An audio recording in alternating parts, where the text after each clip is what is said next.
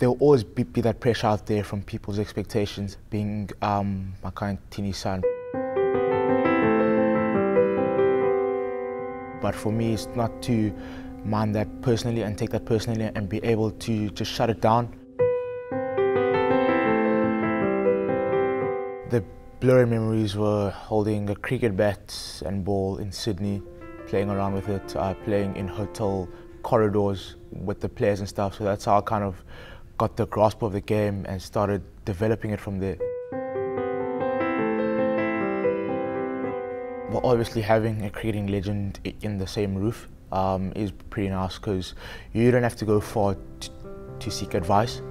He has played a massive role in my cricket development in terms of the information he's given me, the support he's given me. The nice part is I wasn't forced or told to play cricket. I've chosen it by myself, as I played all sports at school, but cricket was my first love, and yeah, I just took it on from there.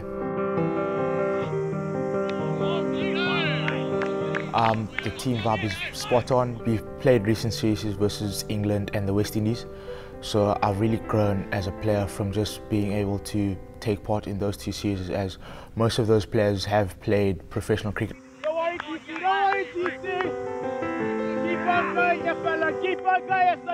Jokes, music, laughter, being able to keep the guys smiling through the tough times is pretty much my biggest responsibility. And I think for me it is just to be able to be myself, and my personality will express itself naturally. I think South African conditions and New Zealand conditions aren't too different. The overhead suits the bowlers, the ball will move a bit. The wickets are a tad slow, same as back home, so for us to adjust wasn't too hard.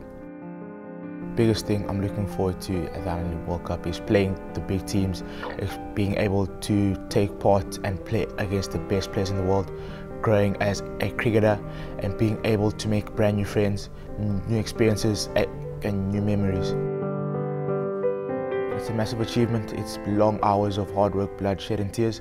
It's been a 17-year journey, being able to represent and be able to say that I have carried on the legacy of my father as well, and being able to put my brand of cricket out there as Thando Ntini and not being put under my father's shadow. So for me, it is really nice to have worked for it and being able to be branded with the South African Protea on my chest.